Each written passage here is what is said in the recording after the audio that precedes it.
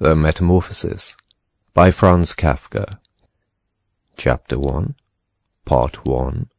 One morning. As Gregor Samsa was waking up from anxious dreams, he discovered that in bed he had been changed into a monstrous, verminous bug. He lay on his armour-hard back and saw, as he lifted his head up a little, his brown, arched abdomen divided into rigid bow-like sections. From this height the blanket, just about ready to slide off completely, could hardly stay in place. His numerous legs, pitifully thin in comparison to the rest of his circumference, flickered helplessly before his eyes. "What's happened to me?" he thought. It was no dream. His room, a proper room for a human being, only somewhat too small, lay quietly between the four well-known walls. Above the table, on which an unpacked collection of sample cloth goods was spread out — Samsa was a travelling salesman — hung the picture which he had cut out of an illustrated magazine a little while ago and set in a pretty gilt frame.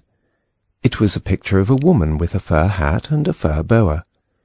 She sat erect there, lifting up in the direction of the viewer a solid fur muff, into which her entire forearm had disappeared. Gregor's glance turned to the window. The dreary weather, the raindrops were falling audibly down on the metal window ledge, made him quite melancholy. "Why don't I keep sleeping for a little while longer and forget all this foolishness?" he thought. But this was entirely impractical, for he was used to sleeping on his right side, and in his present state he couldn't get himself into this position. No matter how hard he threw himself onto his right side, he always rolled again onto his back. He must have tried it 100 times, closing his eyes so that he would not have to see the wriggling legs, and gave up only when he began to feel a light, dull pain in his side, which he had never felt before. "Oh God," he thought, "what a demanding job I've chosen, day in, day out on the road. The stresses of selling are much greater than the work going on at head office, and in addition to that, I have to cope with the problems of travelling, the worries about train connections, irregular bad food, temporary and constantly changing human relationships, which never come from the heart. To hell with it all!" He felt a slight itching on the top of his abdomen.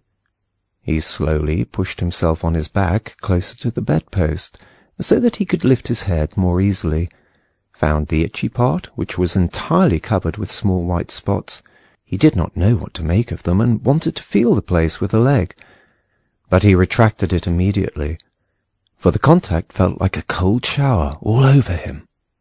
He slid back again into his earlier position.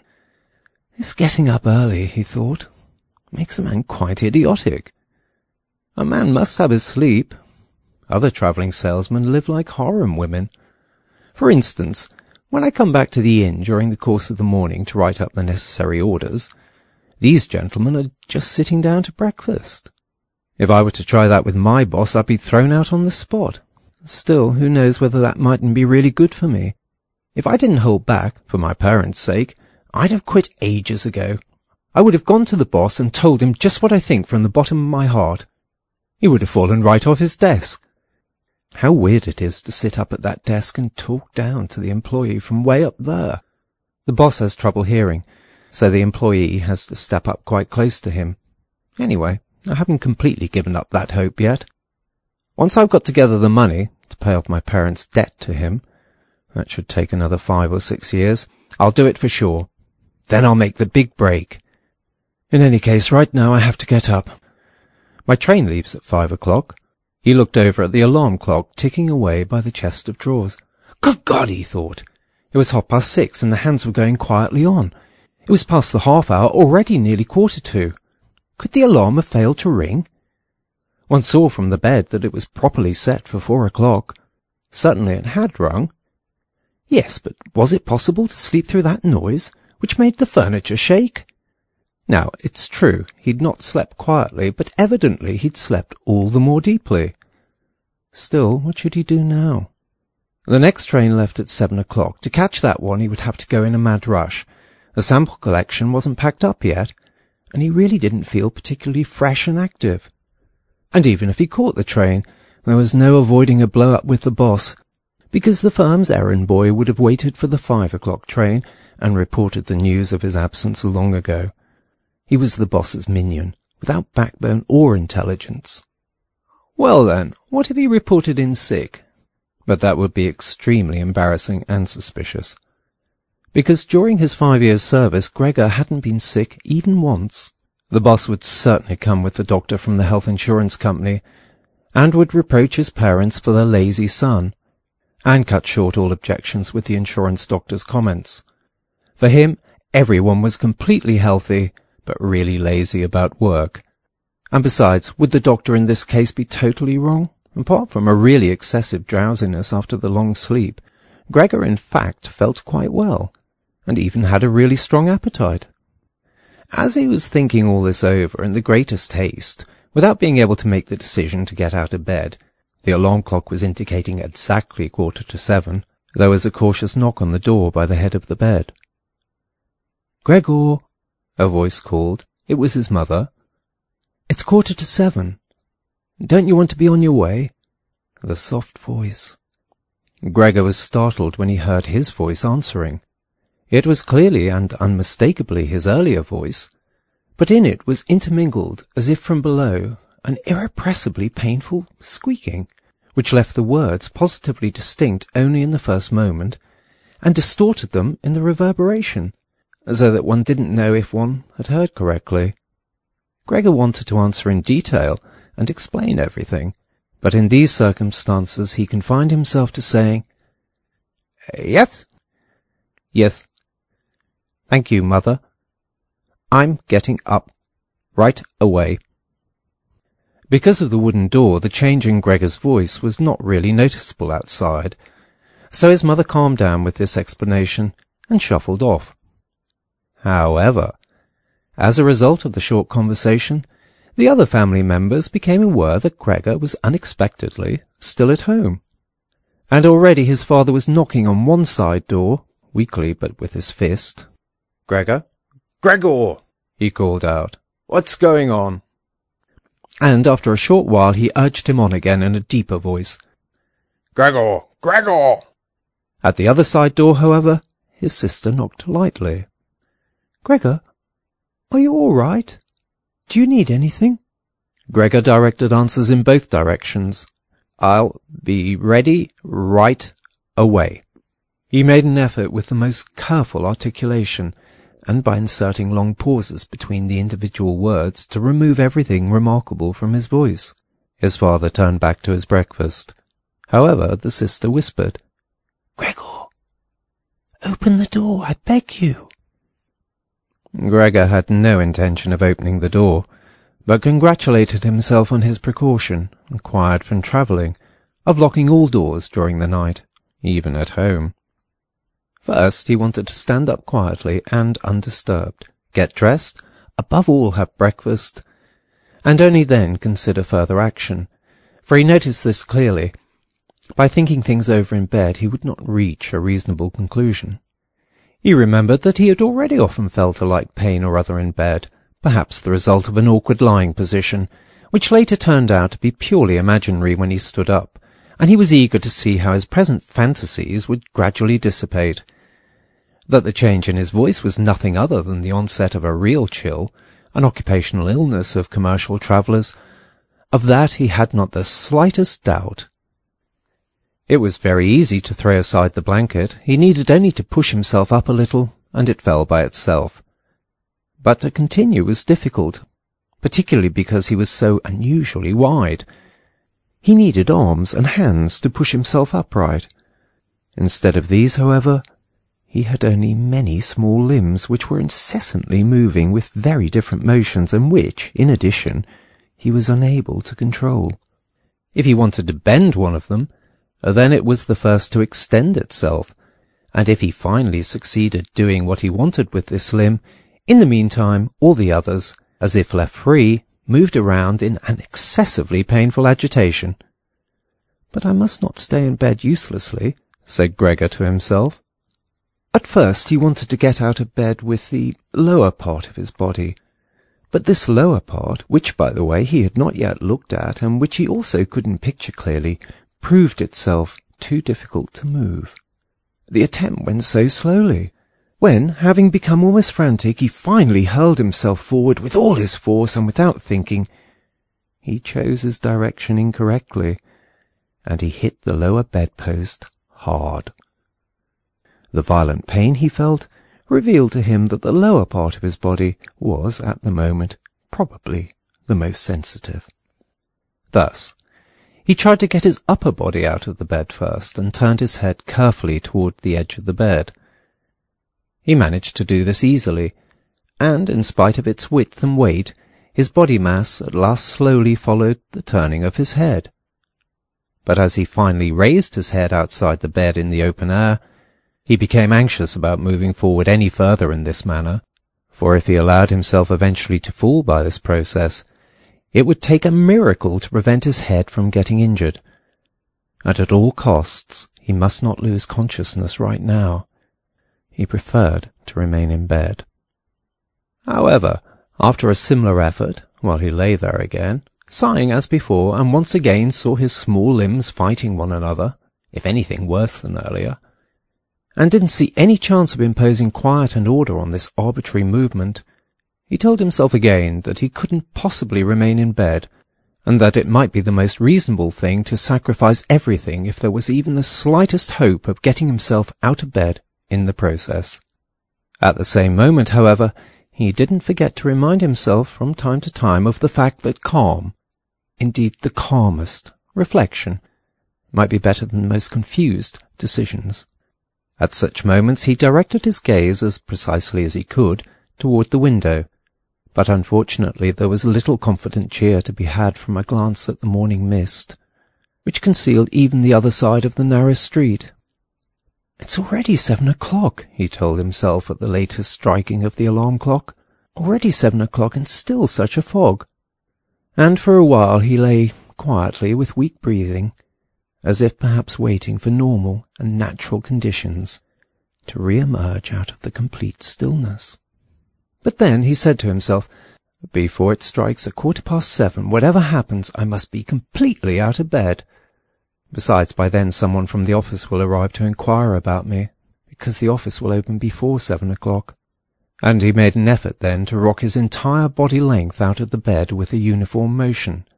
If he let himself fall out of bed in this way, his head, which in the course of the fall he intended to lift up sharply, would probably remain uninjured. His back seemed to be hard. Nothing would really happen to that as a result of the fall. His greatest reservation was a worry about the loud noise which the fall must create, and which presumably would arouse, if not fright, then at least concern on the other side of all the doors. However, it had to be tried. As Gregor was in the process of lifting himself half out of bed, the new method was more of a game than an effort. He needed only to rock with a constant rhythm. It struck him how easily all this would be if someone were to come to his aid. 2 strong people, he thought of his father and the servant girl, would have been quite sufficient. They would have only had to push their arms under his arched back to get him out of the bed, to bend down with their load, and then merely to exercise patience and care that he completed the flip onto the floor, where his diminutive legs would then, he hoped, acquire a purpose. Now, quite apart from the fact that the doors were locked, should he really call out for help? In spite of all his distress, he was unable to suppress a smile at this idea. He had already got to the point where, by rocking more strongly, he maintained his equilibrium with difficulty, and very soon he would finally have to decide, for in 5 minutes it would be 7:15. Then there was a ring at the door of the apartment. "That's someone from the office," he told himself, and he almost froze while his small limbs only danced around all the faster. For one moment, everything remained still. "They aren't opening," Gregor said to himself, caught up in some absurd hope. But of course then, as usual, the servant girl from her firm tread went to the door and opened it. Gregor needed to hear only the first word of the visitor's greeting to recognize immediately who it was. The manager himself. Why was Gregor the only one condemned to work in a firm where, at the slightest lapse, someone immediately attracted the greatest suspicion. Were all the employees then collectively, one and all, scoundrels? Among them was there then no truly devoted person who, if he failed to use just a couple of hours in the morning for office work, would become abnormal from pangs of conscience and really be in no state to get out of bed? Was it really not enough to let an apprentice make inquiries, if such questioning was even necessary? Must the manager himself come, and in the process must it be demonstrated to the entire innocent family that the investigation of this suspicious circumstance could be entrusted only to the intelligence of a manager? And more of a consequence of the excited state in which this idea put Gregor than as a result of an actual decision, he swung himself with all his might out of the bed. There was a loud thud, but not a real crash.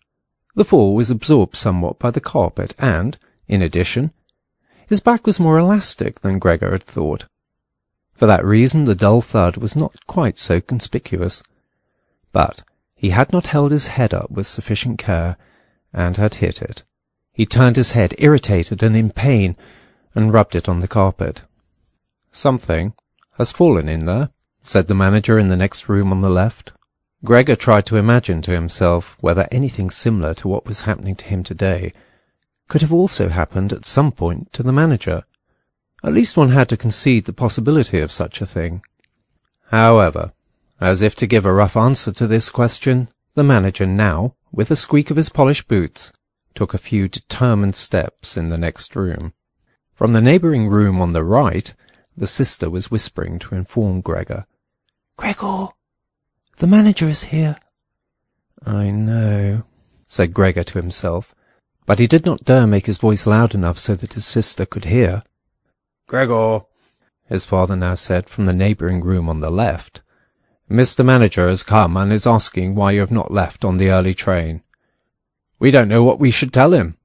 Besides, he also wants to speak to you personally. So please, open the door.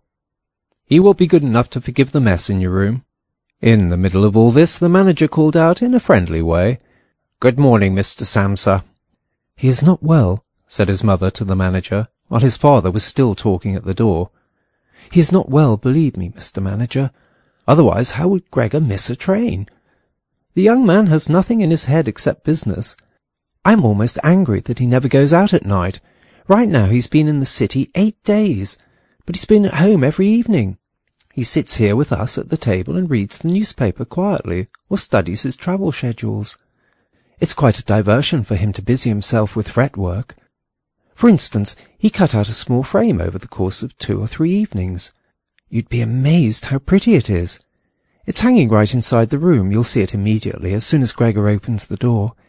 Anyway, I'm happy you're here, Mr. Manager. By ourselves we would never have made Gregor open the door. He's so stubborn, and he's certainly not well, although he denied that this morning." "I'm coming right away," said Gregor slowly and deliberately, and didn't move so as not to lose one word of the conversation. "My dear lady, I cannot explain it to myself in any other way," said the manager. "I hope it is nothing serious. On the other hand, I must also say we business people, luckily or unluckily, however one looks at it, very often simply have to overcome a slight indisposition for business reasons." "So, can Mr. Manager come in to see you now?" asked his father impatiently, and knocked once again on the door. "No," said Gregor.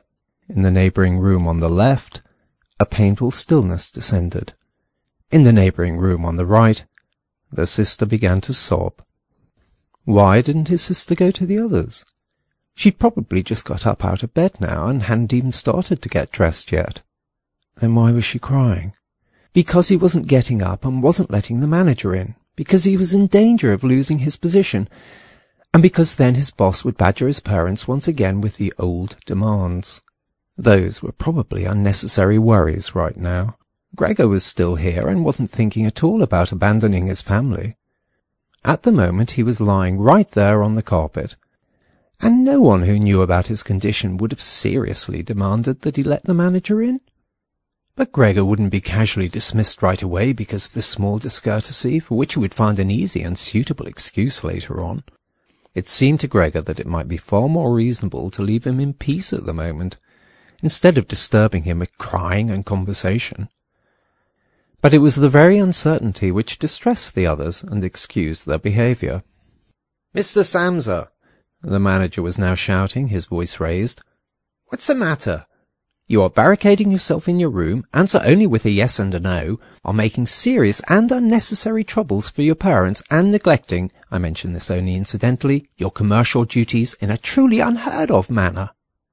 I'm speaking here in the name of your parents and your employer, and I am requesting you in all seriousness for an immediate and clear explanation. I am amazed! I am amazed!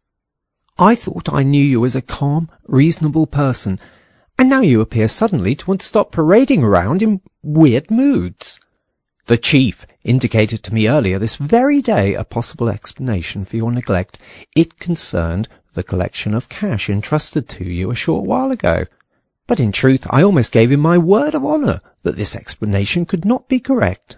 However, now I see your unimaginable pig-headedness, I am totally losing any desire to speak up for you in the slightest. And your position is not at all the most secure. Originally I intended to mention all this to you privately. But since you are letting me waste my time here uselessly, I don't know why the matter shouldn't come to the attention of your parents. Your productivity has been very unsatisfactory recently. Of course it's not the time of year to conduct exceptional business. We recognise that. But a time of year for conducting no business? There is no such thing at all, Mr. Samsa, and such a thing must never be. But, Mr. Manager, called Gregor beside himself and, in his agitation, forgetting everything else, I'm opening the door immediately, this very moment. A slight indisposition, a dizzy spell, has prevented me from getting up. I'm still lying in bed right now, but I'm quite refreshed once again. I'm in the midst of getting out of bed. Just have patience for a short moment. Things are not going as well as I thought, but things are all right. How suddenly this can overcome someone. Only yesterday evening, everything was fine with me. My parents certainly know that. Actually, just yesterday evening I had a small premonition. People must have seen that in me. Why have I not reported that to the office? But people always think that they'll get over sickness without having to stay at home. Mr. Manager, take it easy on my parents. There is really no basis for the criticisms which you're now making against me, and really nobody has said a word to me about that. Perhaps you have not read the latest orders which I shipped. Besides, now I am setting out on my trip on the 8 o'clock train. The few hours' rest will have made me stronger. Mr. Manager, do not stay. I will be at the office in person right away. Please have the goodness to say that and convey my respects to the chief. While Gregor was quickly blurting all this out, hardly aware of what he was saying, he had moved close to the chest of drawers without effort, probably as a result of the practice he had already had in bed, and now he was trying to raise himself up on it. Actually, he wanted to open the door. He really wanted to let himself be seen and to speak with the manager. He was keen to witness what the others, now asking about him, would say when they saw him. If they were startled, then Gregor had no more responsibility and could be calm. But if they accepted everything quietly, then he would have no reason to get excited and, if he got a move on, could really be at the station around 8 o'clock. End of chapter